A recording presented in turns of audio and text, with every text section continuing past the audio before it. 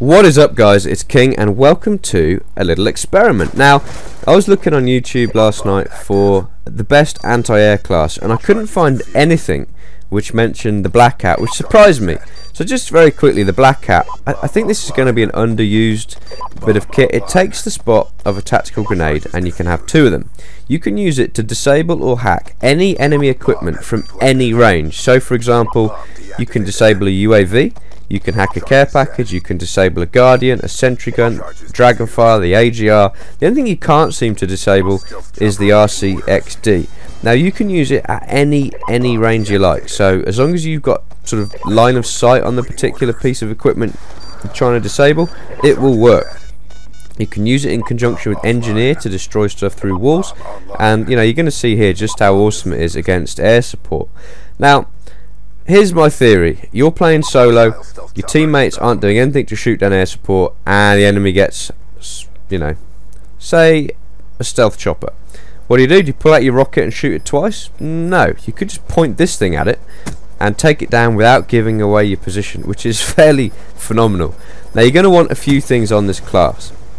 First of all, you're going to need Blind Eye. Second, you're going to need Cold Blooded. Third, you're going to want two Black Hat PDAs, and fourth, you're going to want a rocket launcher. Now, by the way, nice knife there, Send.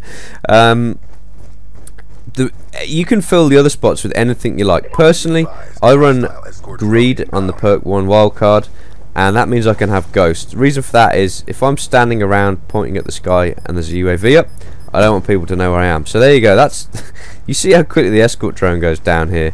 Just two PDAs and gone.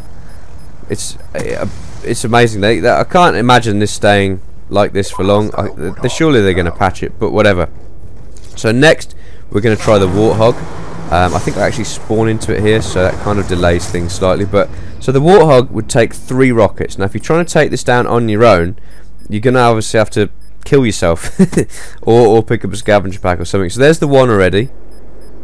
There's 2 before the thing has even got to the map, and the 3rd one I could have shot it down now. What I didn't realise is I had to press fire once it said locked on. I was just holding it from the start. So there you go, guys. That, in my opinion, is the best air support class you're going to get in this game until they patch the Black Hat PDA.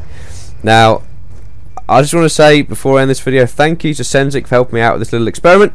He's doing a Black Ops 2. God, I couldn't even remember then. He's doing a Black Ops 2 Road to Commander right now. Feel free to go and check out his channel, subscribe, and make sure you say King sent you. Oh, by the way, Send, get owned by my Warthog. See you guys later.